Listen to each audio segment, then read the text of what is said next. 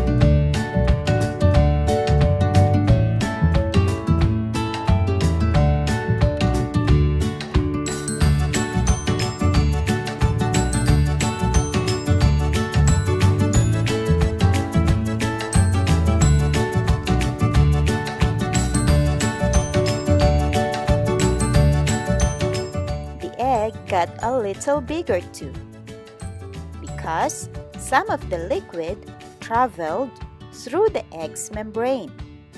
This is called osmosis.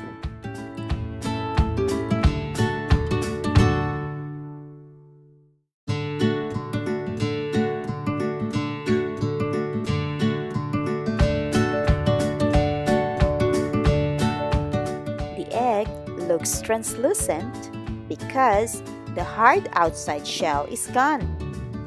The part that remains is the shell membrane.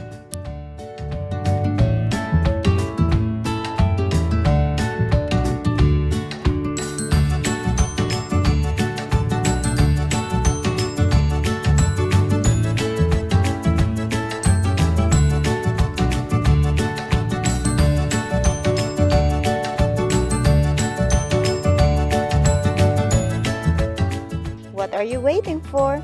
Try this experiment at home and subscribe to Hungry Scientists.